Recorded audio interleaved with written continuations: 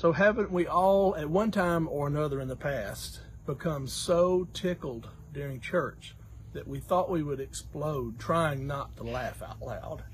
We had one of those occasions recently in our family. It seems as if since we've come back to worship from the pandemic, our oldest granddaughter, Elizabeth, has begun to really pay close attention to what goes on during communion.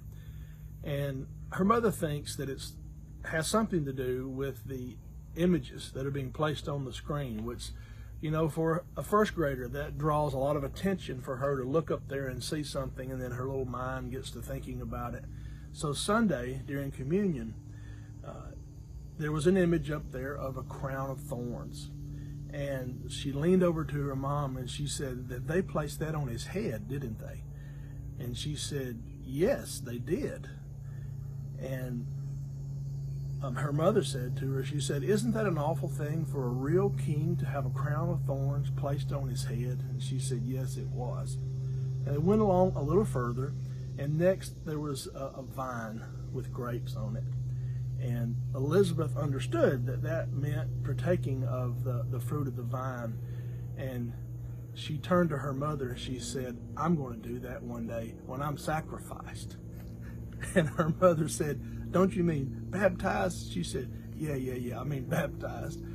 So Kara turns to her mother and she and Patty talk about it, and they become so tickled they almost explode.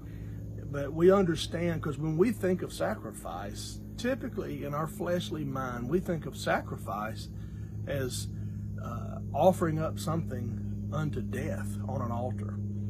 We think of Hollywood movies where some dark, unknown people in a continent far away sacrifice a human being. That comes to our mind, and we laughed about that. But as we came away, almost immediately, it came to my mind that truly sacrifice is what we should do. Sacrifice is what Christ did to us, but what we have to do is sacrifice ourselves, sacrifice our desires, our wants to follow Him. Dr. Bob Walker always puts it so very well that we as leaders in the church have liberty in the Scripture. We also have influence, and we choose our influence over liberty sometimes, and that's a very minute sacrifice compared to what Christ did for us.